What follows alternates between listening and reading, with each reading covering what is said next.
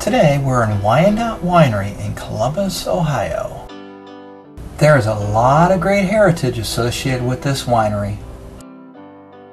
Isn't this a beautiful display rack? But haven't you wondered how the wine gets this way? So come on, let's go downstairs and check out their cellar. The first thing you'll notice is that they have a great display of all their different wines. Here is their secret flowchart on how they make excellent wine. Look at all the different variety of grapes. Each will be the base for a different type of wine. The crushed grapes are releasing the juice, also called the must, into the primary fermentation container. Typically this stays covered for 7 to 10 days. Another tank in the back, let's check that one out too. A couple of grape crushers to extract the juice from the grapes.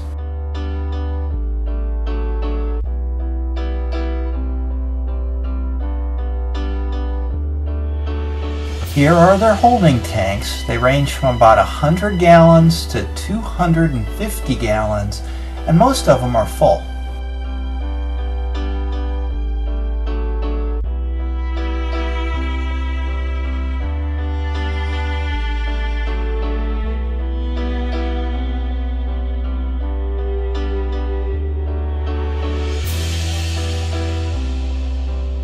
Now there's a lot of science behind making good wine. You need to add sugars or yeast to get the right consistency in alcohol.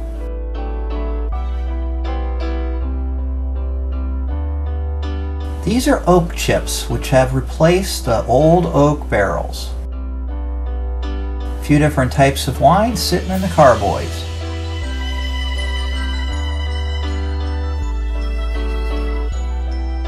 To rack all that wine, you need some heavy-duty hoses.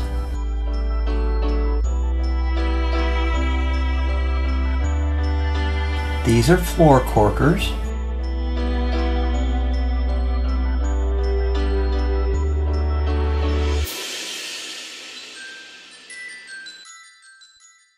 I found these under their stairs. These are old labels.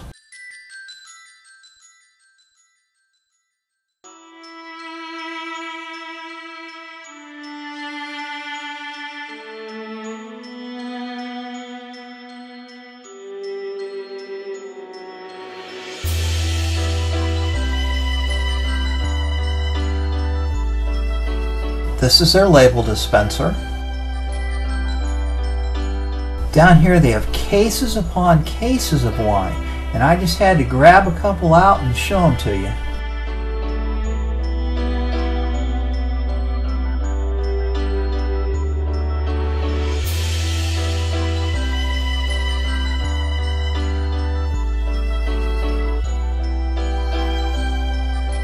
Numerous awards for some really good wine. As you can see, they have a great process to make a great wine. I want to close by showing you something that they have down in their cellar. Thanks for watching. Now get out and explore.